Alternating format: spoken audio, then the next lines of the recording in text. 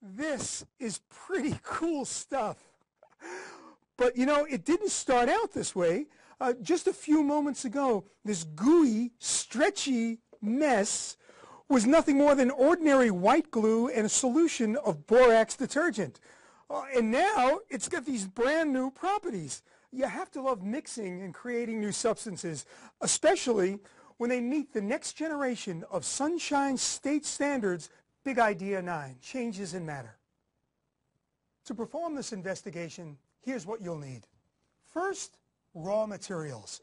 And our raw materials really are borax detergent, which you can get at most supermarkets. And notice that I've already poured it out into a small container to help with its delivery in the classroom.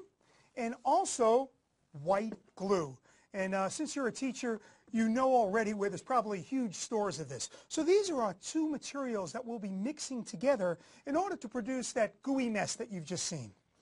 Now we also need several containers.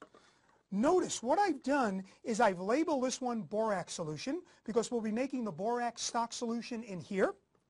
And also I've labeled this one white glue water 1:1. This is where our white glue solution will be made. And just ahead of time, what I wound up doing was measuring out 50 mils of volume in here, just adding water up to the 50 mil line. And what I'm able then to do is to mark this so that we don't have to use a measuring cup later. So that when we're measuring the white glue, all we do is pour it into here and let it rise up to the 50 mil mark, and we know what volume it is.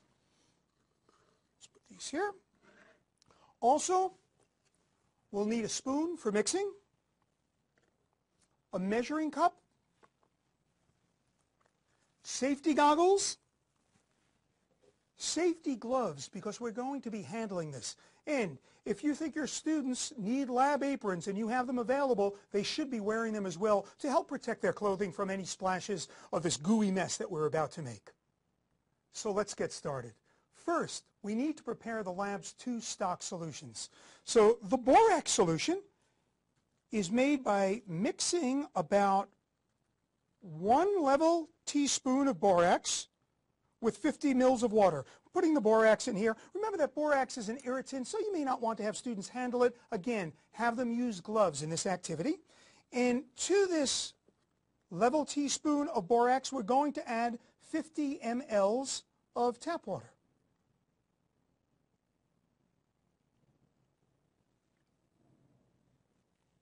And we'll stir that up here.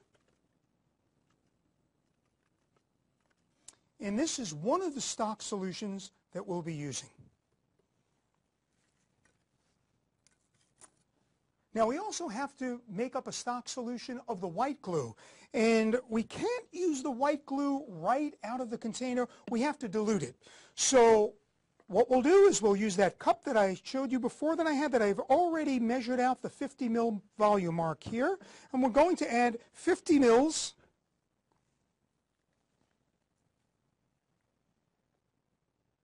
of white glue. Well, and there we go. We've got about 50 mils of glue in that container. Let's put that to the side. Now we need to add 50 mLs of water, so we'll add the water to it.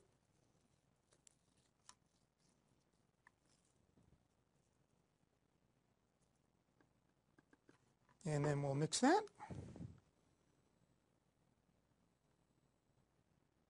And form a 1:1 solution of white glue and water. At this point, you might want to speak to your students about chemical and physical properties. Now, both of these stock solutions have certain physical properties to them. We've got physical properties of the white glue, thick liquid, and we have of the borax solution, which appears to be clear. We've got a little collection of borax on the bottom, but don't worry about that. So students can look at the physical properties, and they can also make some inferences about the chemical properties. Now, when materials are mixed together and they react at the chemical level, you come up with brand new materials that have their own unique physical and chemical properties. Let's see. What we're going to do next is we're going to pour the white glue solution into this mixing cup, so that's maybe about 1/4 full with it. Again, these measurements don't have to be exact. Okay, So we have white glue in there. And then what we'll do next is add an equal amount of borax solution. Okay, that's about it. And the next step is to begin stirring. As I stir, I'm mixing these two different materials together. And there they go. The substances are reacting. Look at this. Already you can see what's going on here. This is great. We're forming what's called a polymer. And the polymer is really a molecule, a large molecule, which is made up of a whole bunch of smaller units that get chemically bonded together. And look at what we've got there. What great fun this is. Now, as students begin to explore this polymer, some of its properties, they're going to notice, first of all, well, you tell me, what's the difference between the polymer properties and the properties of the raw materials that we used before? Well, they were definitely not as sticky, slimy, and gooey as what we have here. And these seem to have taken on a little bit more of a solid property. Look at that, it's not pouring at all. But again, you would pose these questions to the students. Ask them, what do they see? How is the product unlike the reactants? How is this goopy mess different from the borax solution and the white glue solution which they started from? And not only will they have a great time working with this, but they will also have addressed the next generation of Sunshine State Standards, the Big Idea 9, changes in matter. Whoops.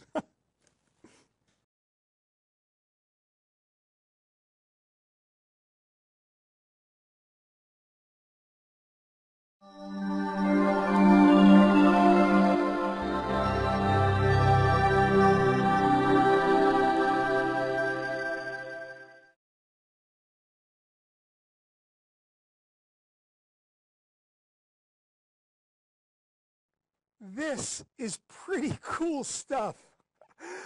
But you know, it didn't start out this way. Just a few moments ago, this gooey, stretchy mess was nothing more than ordinary white glue and a solution of borax detergent. And now it's got these brand new properties. You have to love mixing and creating new substances, especially when they meet the next generation of Sunshine State Standards, Big Idea 9, changes in matter. To perform this investigation, here's what you'll need. First, raw materials. And our raw materials really are borax detergent, which you can get at most supermarkets. And notice that I've already poured it out into a small container to help with its delivery in the classroom. And also white glue. And since you're a teacher, you know already where there's probably huge stores of this. So these are our two materials that we'll be mixing together in order to produce that gooey mess that you've just seen. Now, we also need several containers. Notice what I've done is I've labeled this one borax solution because we'll be making the borax stock solution in here. And also I've labeled this one white glue water 1:1. This is where our white glue solution will be made. And just ahead of time, what I wound up doing was measuring out 50 mils of volume in here, just adding water up to the 50 mil line. And what I'm able then to do is to mark this so that we don't have to use a measuring cup later. So that when we're measuring the white glue, all we do is pour it into here and let it rise up to the 50 mil mark, and we know what volume it is. Let's put these here. Also, we'll need a spoon for mixing, a measuring cup, safety goggles, safety gloves, because we're going to be handling this. And if you think your students need lab aprons and you have them available, they should be wearing them as well to help protect their clothing from any splashes of this gooey mess that we're about to make. So let's get started. First, we need to prepare the lab's two stock solutions. So the borax solution is made by mixing about 1 level teaspoon of borax with 50 mils of water. We're putting the borax in here. Remember that borax is an irritant, so you may not want to have students handle it. Again, have them use gloves in this activity. And to this level teaspoon of borax, we're going to add 50 mLs of tap water.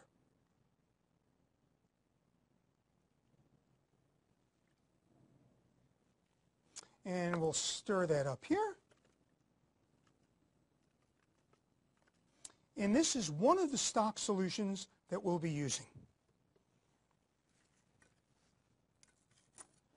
Now we also have to make up a stock solution of the white glue. And we can't use the white glue right out of the container. We have to dilute it. So what we'll do is we'll use that cup that I showed you before that I had, that I've already measured out the 50 ml volume mark here. And we're going to add 50 mils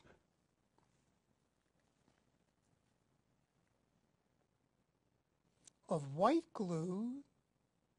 Well, and there we go. We've got about 50 mils of glue in that container. Let's put this to the side. Now we need to add 50 mLs of water, so we'll add the water to it.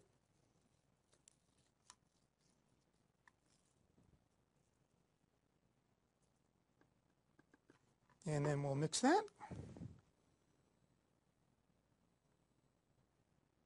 And form a 1-to-1 solution of white glue and water. At this point, you might want to speak to your students about chemical and physical properties. Now, both of these stock solutions have certain physical properties to them.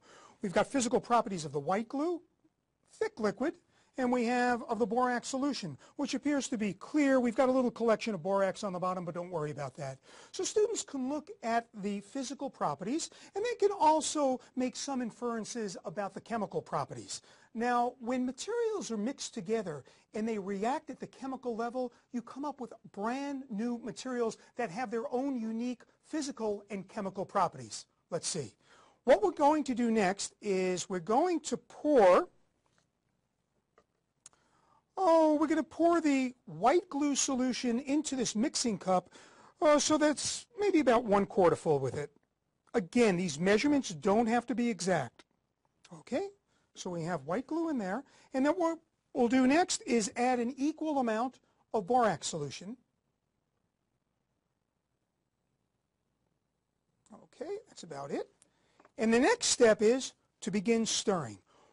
As I stir, I'm mixing these two different materials together. And there they go, the substances are reacting. Look at this. Already you can see what's going on here. This is great. We're forming what's called a polymer. And the polymer is really a molecule, a large molecule, which is made up of a whole bunch of smaller units that get chemically bonded together. And look at what we've got there. What great fun this is. Now, as students begin to explore this polymer, some of its properties, they're going to notice, first of all, well, you tell me, what's the difference between the polymer properties and the properties of the raw materials that we used before? Well, they were definitely not as sticky, slimy, and gooey as what we have here.